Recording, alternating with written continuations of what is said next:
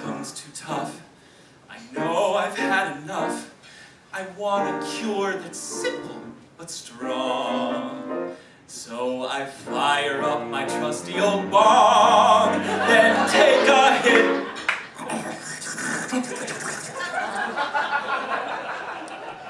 Then wait a bit.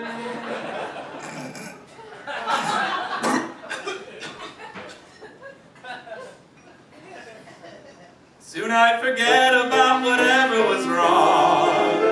Everyone has a vice or two, something that helps to feed the soul, something to rely on, something to get high on, something you must control.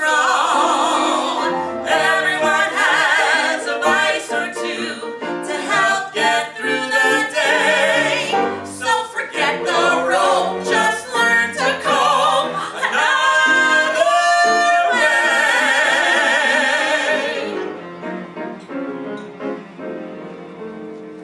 While pretending not to care, my husband's never there. I found a way that isn't too hard.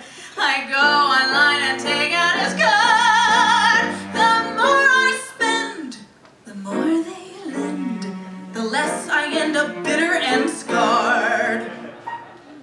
When my life is not at peace, I start needing a release. Relationships are far too complex, so I like to have anonymous sex, discreet and quick, with just one click. And who cares about the marriage it wrecks? Everyone has a vice or two, something that helps to feed the soul, something to be hidden, something that's forbidden, something you must control.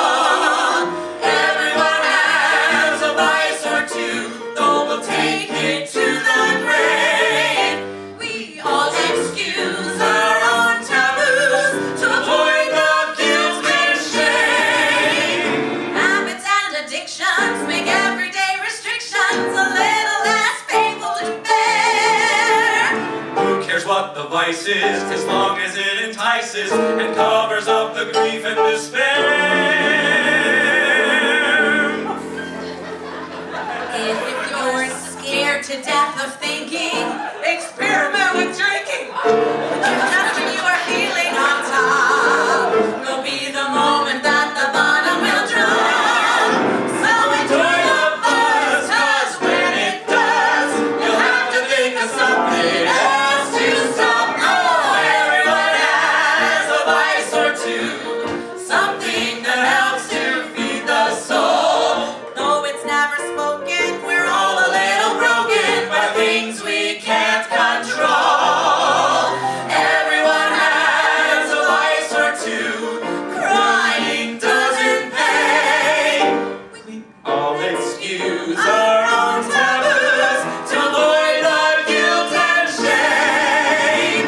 Try a cocktail medley, although it might be deadly. Those are the chances you take.